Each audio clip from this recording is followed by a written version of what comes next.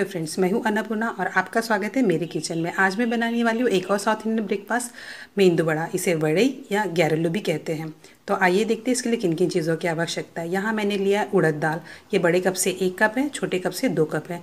आप चाहो तो जितना चाहिए उतना, जितना आपका रिक्वायर है आप ले लेना। अब मैंने इसको पानी डाल के वॉश किया है। वॉश करके मैं इसे 2 आवर्स या ज़्यादा से 3 आवर्स के लिए भिगा के रखूँगी।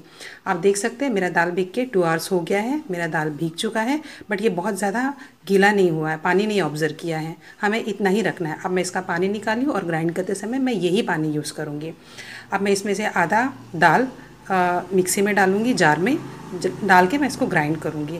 ग्राइंड करते समय हमें ना ही ज़्यादा पानी यूज़ करना है। ज़्यादा पानी यूज़ करने से ये इसका घोल पतला हो जाएगा। हमको मोटा चाहिए, मोटा रहेगा तभी इसका शेप परफेक्ट आएगा।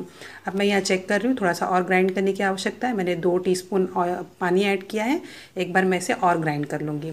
अब ये हो चुका है, ये परफेक्ट है। इसको मैं निकाल लूँगी बाउल में। इसके बाद बाकी बचा हुआ दाल जो है मैं उसको भी ग्राइंड कर लूँगी। मैंने बाकी बचा हुआ दाल भी जार में ऐड कर दिया है और मैं इसको ग्राइंड कर ली हूँ। ये मेरा बाकी बचा दाल भी ग्राइंड हो चुका है। मैंने इसको निकाल लिया है बाउल में। आप यहाँ देख सकते हैं मेरा जो दाल का बैटर है ये काफ़ी गाढ़ा है, ये पतला नहीं है। हमें इसी तरह का रहना चाहिए। अगर ऐसा रहेगा तो ही आपका जो वड़े हैं वो परफेक्ट शेप में है, अदरवाइज़ वो फ्लैट हो जाएंगे, अच्छे से फूलेंगे नहीं है। ये एकदम परफेक्ट है क्योंकि मैंने इसको ज़्यादा भीगने भी नहीं दिया और ना ही मैंने इसमें ज़्यादा पानी यूज़ किया। तो आइए देखते हैं इसके लिए हमें किन किन चीज़ों की आवश्यकता है। ये दाल का बैटर है जो मैंने अभी ग्राइंड करके रखा था, उड़द दाल का बैटर। ये नमक है, तेल है और ये प्याज बारीक कटा हुआ है। एक गिला नारियल का टुकड़ा है जिसे मैंने ग्रेट किया। 1 इंच अदरक का टुकड़ा है, उसको भी ग्रेट किया। कटी हरी मिर्च है, करिया पत्ती, धनिया पत्ती और ये है कुटी काली मिर्च।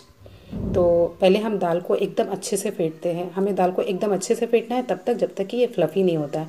हमारा दाल रेडी है या नहीं ये चेक करने के लिए आप एक बाउल में पानी लेना। पानी डाल लेके उसमें थोड़ा सा बैटर डाल के देखना। अगर आपका बैटर पानी के ऊपर तैर रहा है इसका मतलब आपका बैटर वड़े बनाने के लिए एकदम परफेक्ट रेडी है। अब ये देखिए ये एकदम परफेक्ट रेडी है। तो अब इसके वड़े बनाएंगे।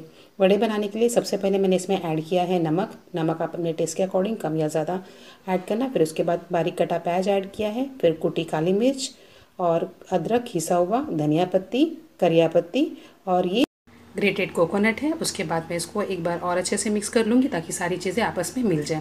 उसके बाद मैंने गैस ऑन किया है। गैस ऑन करके उसमें मैंने ऑयल डाल दिया है डीप फ्राई करने के लिए। आप डीप फ्राई करने के लिए जितनी तेल की आवश्यकता है, जो तेल आप चाहो वो यूज़ कर सकते हैं।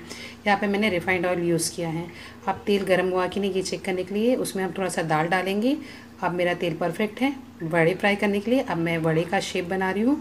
आप देख सकते हैं यहाँ मेरे वड़े एकदम परफेक्ट बन रहे हैं क्योंकि ना ही मेरा दाल मोटा है और ना ही पतला है। इनकेस अगर आपके वड़े परफेक्ट शेप में नहीं बनते हैं उस कंडीशन में आप उसमें 2 स्पून राइस फ्लावर, चावल का आटा या सूजी या फिर एक बॉयल पोटैटो मिक्स कर देना। उससे आपके वड़े परफेक्ट शेप में आ जाएंगे। अब मैंने इसको कढ़ाई में डाल दिया है। डालते समय हमें ये चीज़ ध्यान में रखना है कि हमारा गैस का फ्लेम ना ही हाई होना चाहिए ना ही स्लो होना चाहिए। हमको मीडियम फ्लेम पे फ्राई करना है। अब मेरा ये एक बैच बन के रेडी है। मैंने इसको निकाल लिया है। अब मैं एक बार और वड़े इसमें डाल दे रही हूँ। अगर हमारा गैस का फ्लेम हाई रहेगा तो अंदर से कच्चा रहेगा और स्लो रहेगा तो ये बहुत ज़्यादा ऑयल ऑब्जर्व करेगा।